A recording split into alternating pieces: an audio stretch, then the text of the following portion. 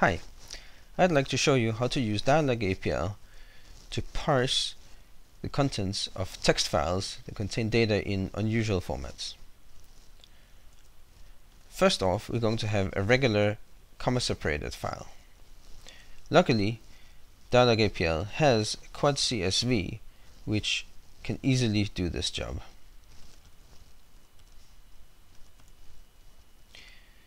The first element of the argument is the file name or the content itself. Next is a specification of what type of content it is, but that can usually be inferred, so we can give it an empty vector. Finally, there's a code for conversion. This is because comma-separated files do not distinguish between numbers and text. However, code number 4 uses a heuristic. If something looks like a number, then we'll convert it to a number. Otherwise, we'll just leave it as text. And here we go. Here's our numeric matrix. Next up is something that's a list of numbers. And you might not think of this as a comma-separated file, but you can actually parse it as such, and it will just have a single column. In order to get a vector that we can work with, we simply revel it. Next, we have a bitmap, or a matrix of bits represented as the characters 0 and 1. And this doesn't look like a comma-separated file at all either. There are no separators. However, quad CSV has a variant option where you can, instead of using a separator, use widths. And we have 8 columns. Each one has width 1.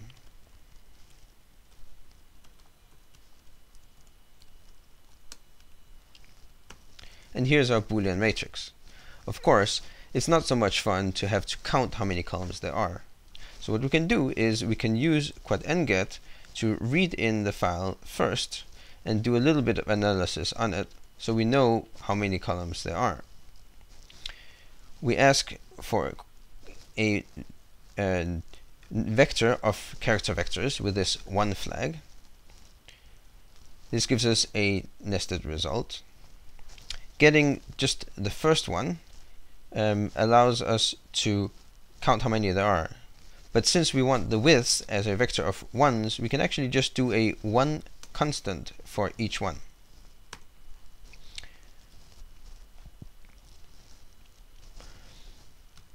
And now we can take this and use as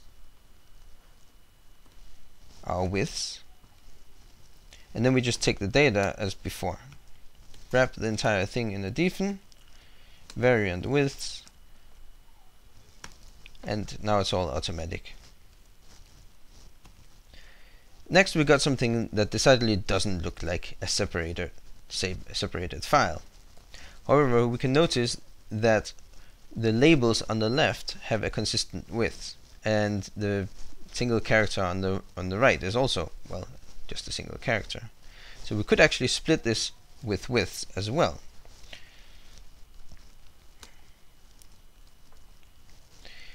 First, we have 3 characters for this label, and then 4 characters for the space equal space, and then a single character.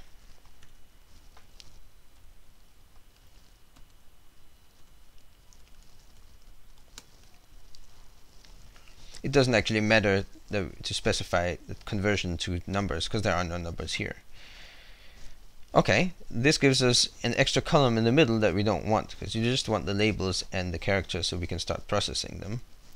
We can then use a horizontal compress to remove the middle column, and then we can take it from there. We can do something very similar to this file. Even though it looks like there are multiple levels of nesting, we can start off with the width,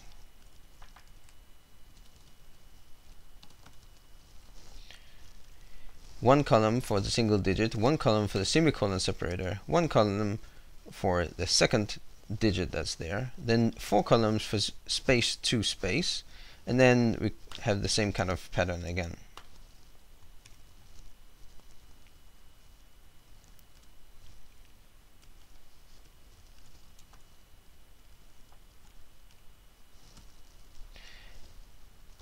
this is 7 columns and we only want every other one. So we do a cyclic reshape of 1, 0 for our mask and do the horizontal compress, and there we go. If you want to make pairs 2 and 2, then we can use partition for this. Begin a new partition, continue the same partition. Begin a new partition, continue the same partition.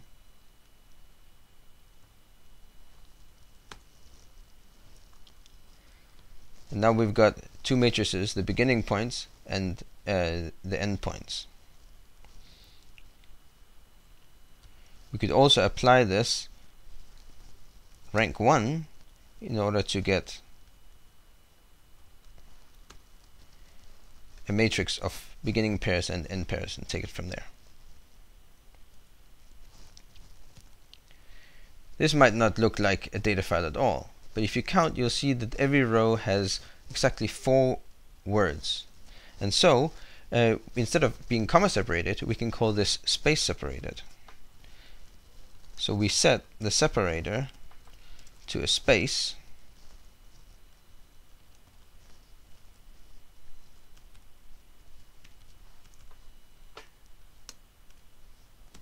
and we got ourselves a matrix of words.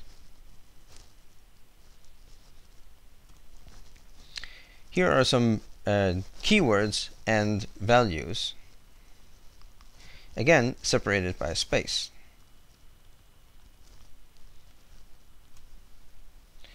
Because we have the for the conversion code, so that things that look like numbers are treated like numbers, this just works. Okay, this one is a bit tougher because we want to separate out each table that are empty line separated.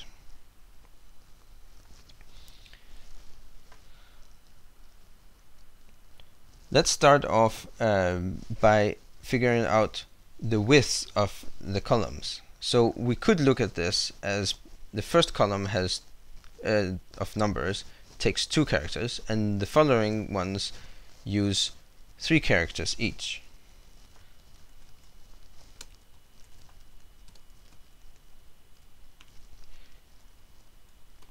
Two followed by 4 that are 3.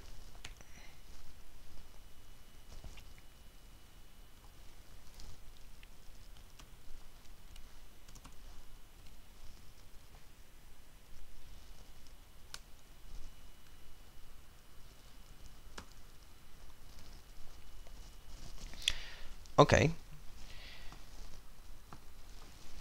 Now we can split it on rows that begin with empty character vectors.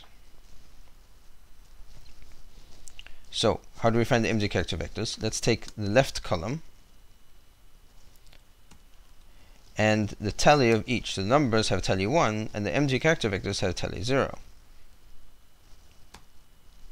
And then we can use this to partition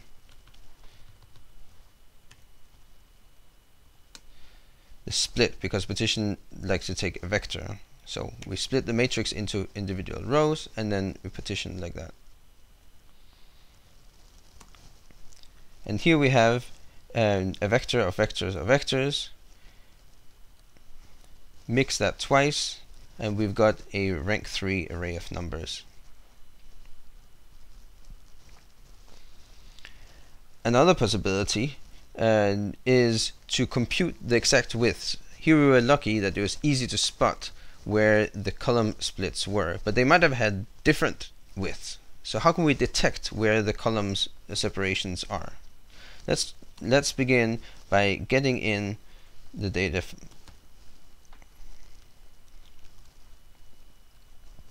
and we give a 1 to quad NGET to say we want a vector of vectors. If we mix this, we get a character matrix. Now we can compare with space, and this gives us a Boolean matrix marking where the spaces are. And reduction will tell us columns that are entirely made of spaces. These are the beginning points for every column when we're going to cut it up, except the first column doesn't begin with a space, so we'll change into a 1 at position 1. These are our beginning marks. The only thing we want to know is how wide are these columns. So we can use this to self-partition and then get the length of each.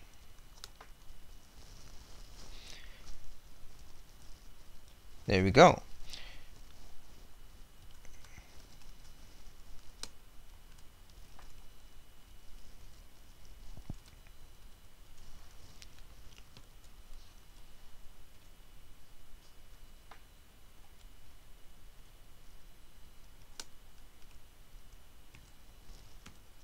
And then we proceed like we did before to split it in by the lines that begin with an empty vector.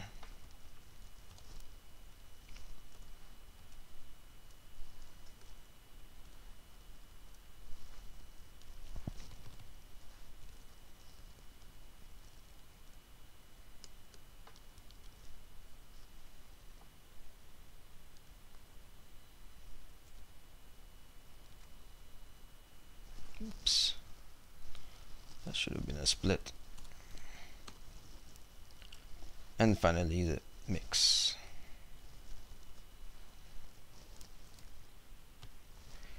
Okay, this is a tough one, because not only do we have the separations with empty spaces, we also have these headings, and we want to extract the number from the headings. What we're going to do is we're going to start by getting in the content of the file.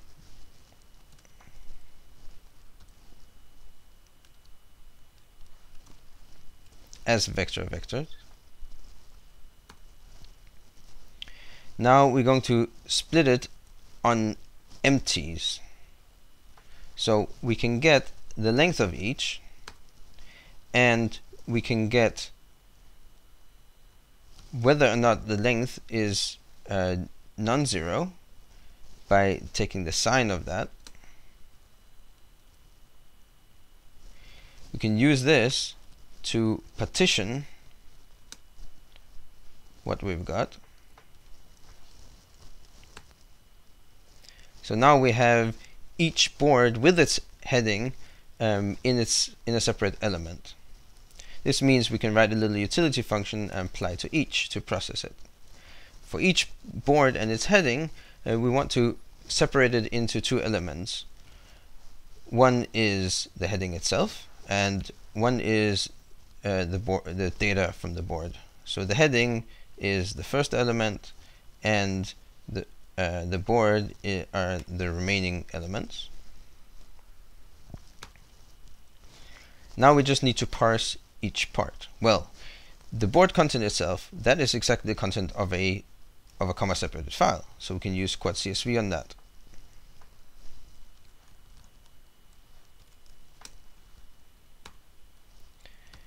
And then we need to gather out the number from the board heading. And for that we have verify and fix input. It gives us a two-element result. The first one is a check for each token in that character vector. Did it form a correctly formed number or not? And the second element are the values with zeros put in at places where we could not evaluate to a number. All this is safe, we're not executing anything. Now we know there's only one number, so we don't need to actually check. We can just take the second element, and since we know that there will only be one number and the rest are zeros, we can just take the largest one from that, and we're done. If you want, we can stack these on top of each other.